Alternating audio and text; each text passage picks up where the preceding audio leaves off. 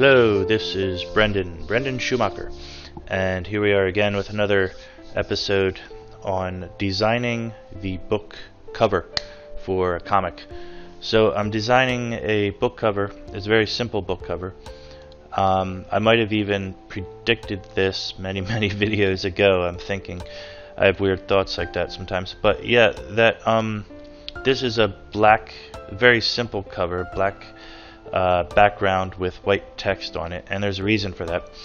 But let me just state first what we're doing here. I have the cover page open in GIMP. The this would be like the forward or the about page.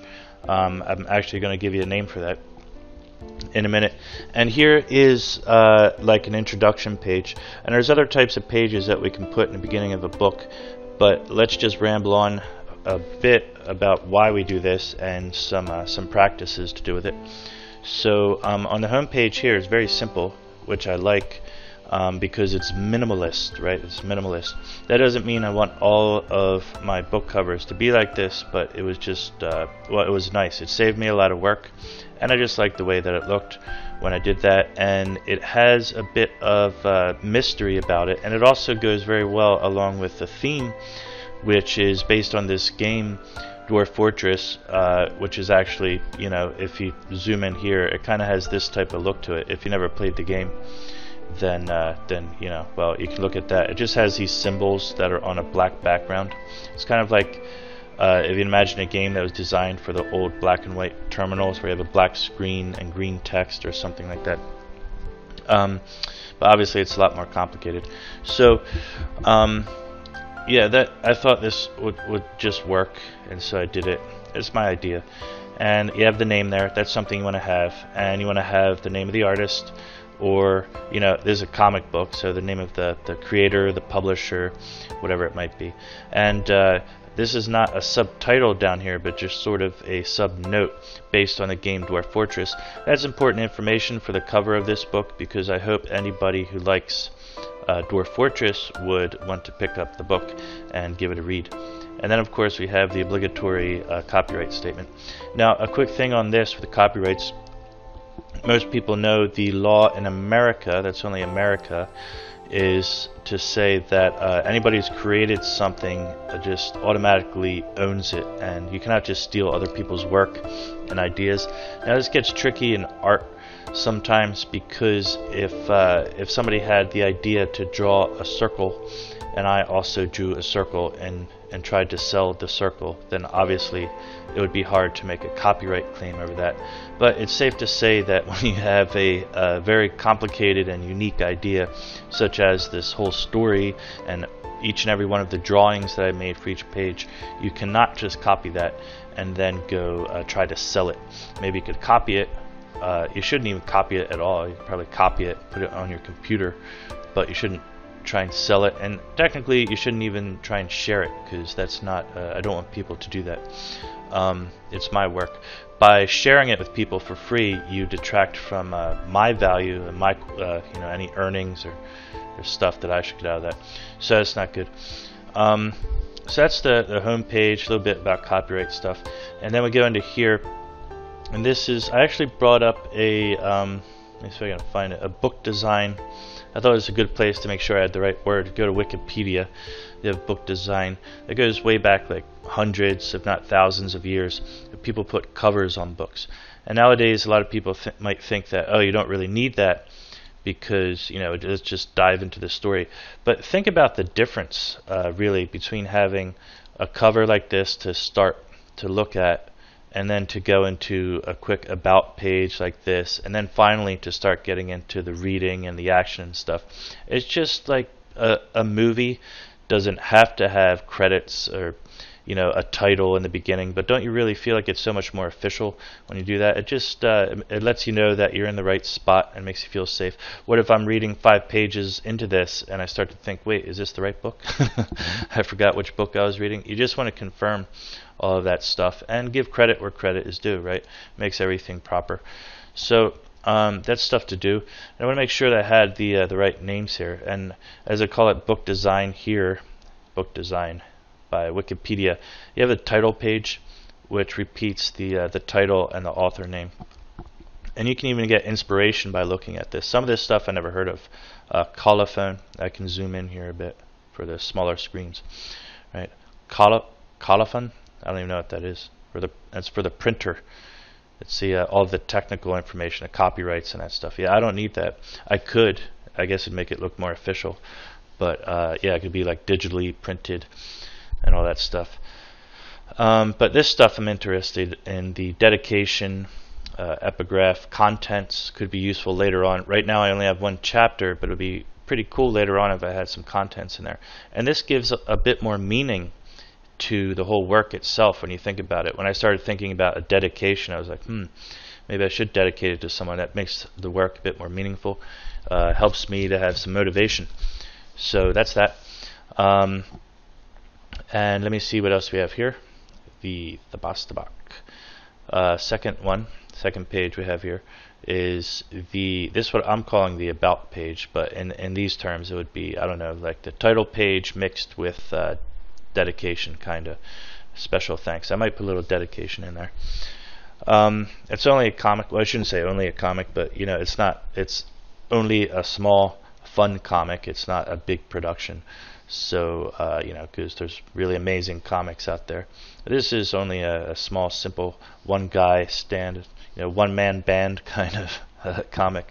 So I had another video where I already started on this. I got a phone call and decided to just start over. And what I was saying in that one, I'll say again here, is that I'd asked someone, well, I already made these credits because I had some friends help me with editing and some advice on art. And of course I want to thanks special thanks to Tarn and Zach Adams, who are the creators of the game that this whole comic is based on. So with that in mind, I had asked Michelle, who helped me with some art advice on the panel layouts and stuff, if she, you know, I want to confirm with her that this is okay, that I'm putting her name on here and stuff. And, you know, of course she said, yeah, that's okay, but you should put me under special thanks and not under credits. And that kind of made sense. I thought that was a reasonable thing to say. So and you know, when I came to think of it, these other people here, none of them really belong in the credits, because credits is for the people who made the book. It's not to say they are not credit worthy, of course. You know, they have all my respect, but they don't belong in these credits. It's just inappropriate. So I'm going to put them down here, and yeah, that's that. That should work. Now it's a little weird because all of these are separated, and I have to figure out where each one is to move it. Okay, but I can do this. I can do this. Yeah. This Bay Games goes down here. Centrally. This is just a web address of each of the people who helped me. And one of them is a locksmith. His name is David. And if you are in the Seattle area, or outside of Seattle area, I don't remember, somewhere around Seattle, but you have to see which part of Seattle because he doesn't cover everywhere. Somewhere around Seattle, go to his website. It's davidthelocksmith.com. I made his logo for him, and you will find he's a very good locksmith. That's all I can say about that. And I guess it was just kind of funny that he's a locksmith and he helped me do dialogue editing, as I said here, because, well, his English is very good. I have problems with spelling. Now, I'm not a horrible speller, but I'm just not the greatest either. And when it comes to all these rules and grammar and stuff, I know my rules, but I don't follow them all the time. I'm a bit too artsy. I have to go change this. As you can see, I moved this. I want to line things up better, so I moved the guide there, but it's not snapping to the guide until I select this. Now, I set it to not snap to guides by default because I got really tired of snapping to the guides. As to how I did that, if you're having the same problem, you have to like write a script to make that work, I think. We have to go into, you have to add some code into the settings. They have like startup settings. And I think it's called GIMP RC, so GIMP RC. That was one of the things that took me a long time to figure out. Like every time I start up the GIMP, I want that to default to not snap to guides. Some of the things like that you cannot change in the settings of GIMP, but yeah, how to say it, like it's there's a setting for everything, let's put it that way, but not all of them are in the visual settings in this area here, in like preferences. Not everything's there. Some of the things you have to set in there's a text file which you have to open and add some code to it to change the settings. So that's what I did I think that's what I did for that one. I'm not 100% sure, because there's so many settings, it's hard to remember them all. This did not work out perfect because I want a little bit more space here. I might even, yeah, that'll work. That'll actually work like that. That'll give me plenty of space because there's not enough space between the credits and special thanks, and you'll see why in a minute. Okay. One of my major annoyances with text in GIMP, actually I think that's just enough space there. Yeah, one of my major annoyances here with the GIMP is that when you're typing text into a text area, you can't hit a hotkey for anything because it'll type it basically. So imagine like I'm typing in, I typed in what I want to type, and then I just want to hit like the hotkey to save. Well, instead of actually saving, it's going to actually type that whatever my hotkey was into the text area. That's really annoying, but I thought about it, and what can you do really with that kind of situation? Because a hotkey, technically speaking, it's a key, so it's going to type it in there. Okay, so now I have that out of the way. So let's move.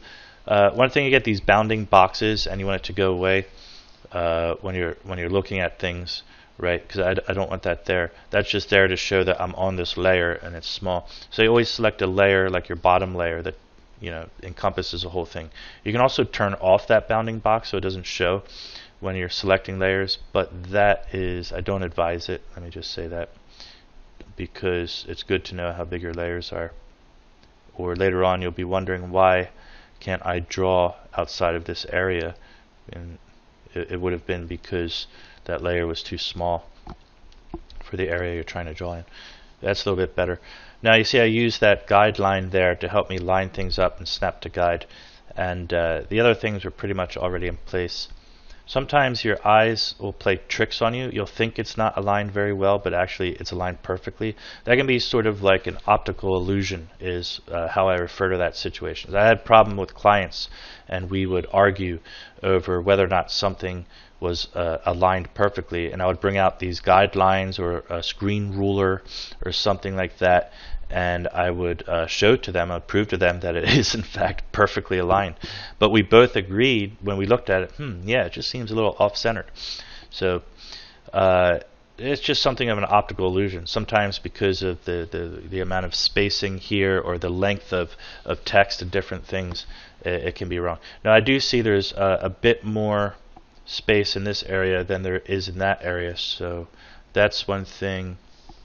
I don't have a ruler for, well, I could have brought a ruler down. No, I wouldn't be able to actually. There'd be no way for me to know except for eyeballing it. I can measure the space from here to there, and I'll bet there's a way to do that. At the moment, I'm just going to eyeball it. I'm not, I don't think it's that big of a thing. Whoops, there we go. Back here, I'm going to move this up a little bit further. Okay. I think, let me see, space from here to there, space from there to there. Let me bring it down a little bit more. You have to touch it at least once before you can move it. Okay. I'm just going to say that's good enough. And people, probably aren't going to spend so much time looking at that right there. There's the little spacing stuff. To make these things stand out, about, credits, and special thanks, I feel as though I could change the color with them.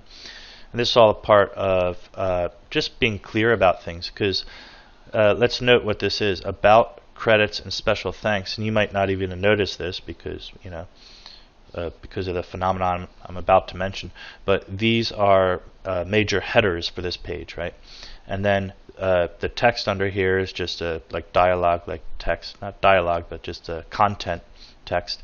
And then we have these things here: story and art. See, there goes the problem. I can't hit the hotkey while in text mode. Okay, story and art, dialogue editing, art editing. These are like subheaders, right? These are subheaders. So the major header here, special thanks, and then under that we have a dialogue thanks, a art thanks, and Dwarf Fortress is the game thanks. whatever it is, they're just subheaders. So, but is that coming out very clearly?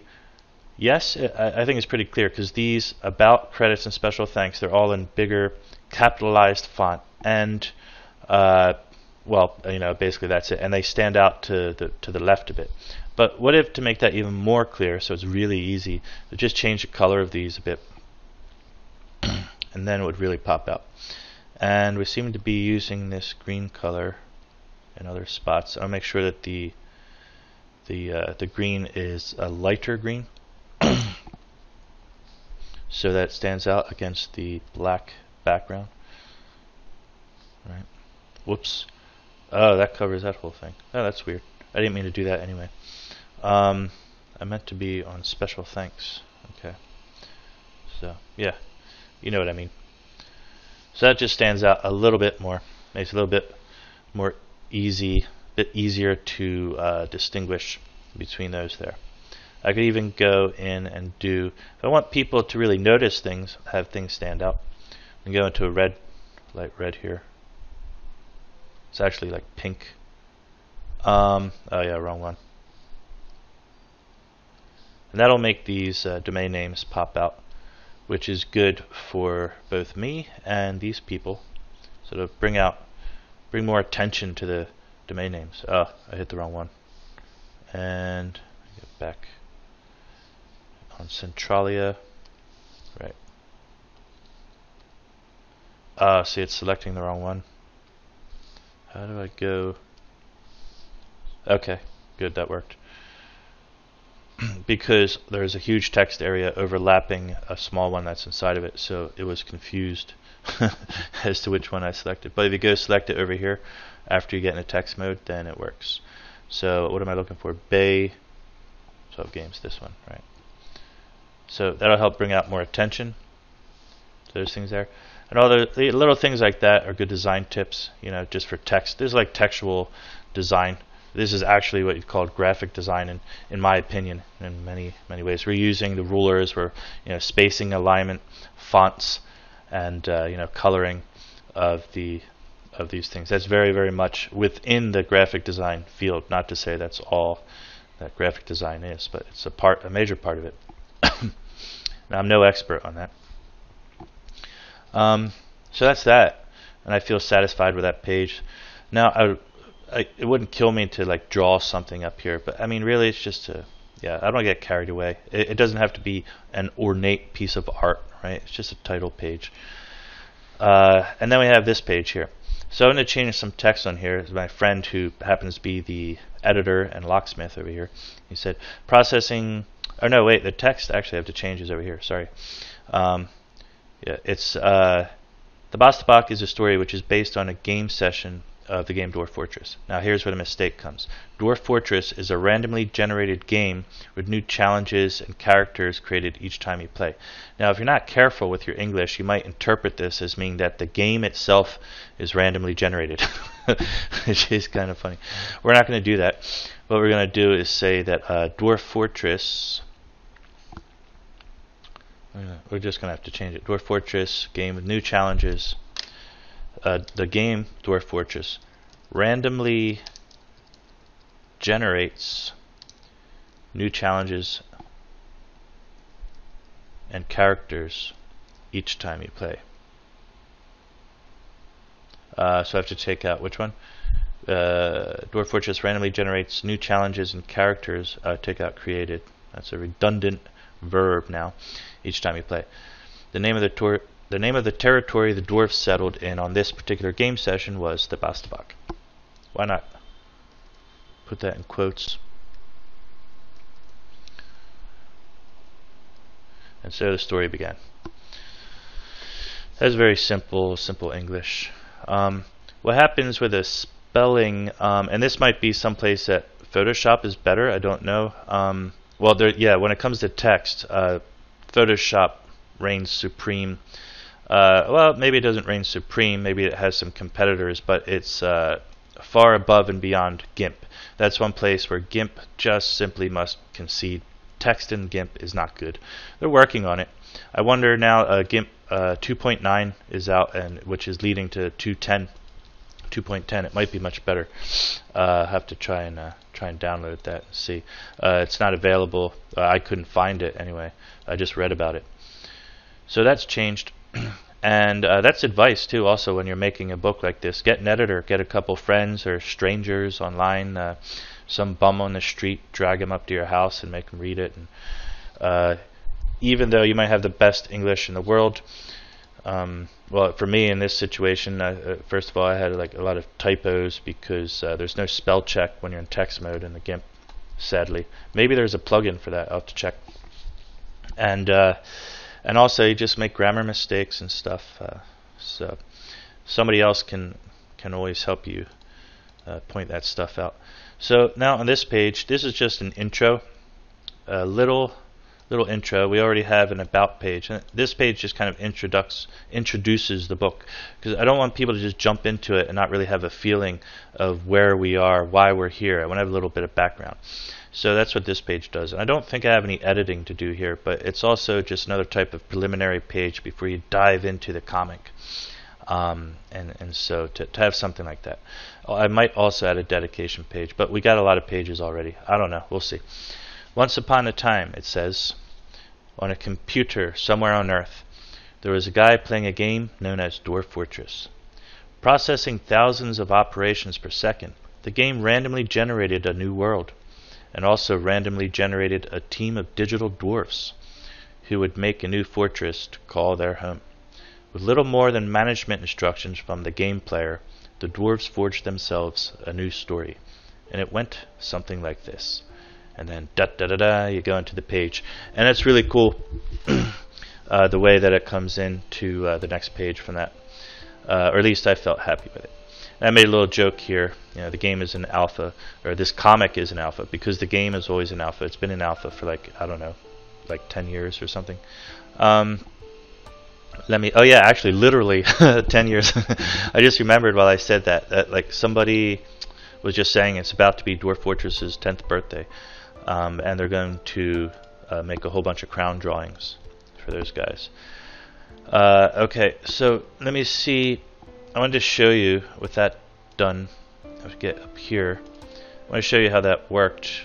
Actually, let me save this and export each one of these. I have hotkeys for this. I do Control Save. Oh, that doesn't work. I have a hotkey for this. It's an asterisk key. Don't ask why. Oh no, not PNG, JPEG. Okay. I switch it to JPEG because it's going to be online, and so it's better if I'm going to put things online. For slower speeds, JPEGs compress a little bit better. It's not necessarily better. You can use PNG. I don't know. I had to deal with slow internet speeds myself for a long time, and so I like to be considerate of people with slower speeds. So let me go back to these pages here, and we'll see after I delete. This will open slowly, if it opens at all. Hello. Yeah, there it is. I have to delete this PNG. Okay. So there's the cover page. I just want to see. I want to show how this comes in. You know, you start off here. It's very smooth. I think it looks good. It's all nice and centered. You go on the first page. Subtle, little bit of color. You can read it if you want to. Some people don't like to read. And this page really makes you feel like we're doing something now. It's colorful. There's a little smiley face in the background. So this should be tempting to read, whereas this is just, you know, credits. A lot of people have a sort of an instinct to say, oh yeah, credits, just go by it. But at least it's colorful. Hopefully make people stop and look for a minute. And then we go on here and you start reading, and just like this, you know, as I read it out, with little more than management instructions from the game player, the dwarves forged themselves a new story, and it went something like this. And then bam, you get this nice big colorful full spread right there. And you know, I just think that's a nice contrast. You start off real simple with the text and stuff, and then this, right? You got a lot of color and detail and all that stuff. Of course, subsequent pages are a lot more simple, but that first impression can be lasting, and so that's another point to make. I think the first page should be always be a very nice one. I noticed that with a lot of comics. The first page, it really a good splash page, really really is a good way to go, I think. So it's kind of like the first impression. So do that there. That's all I had for this video, this episode, and I hope you guys enjoyed, learn a thing or two, and listen, to me rambling on. I know it's very long, it gets boring sometimes, but it can also be entertaining. Have a good day. See you later.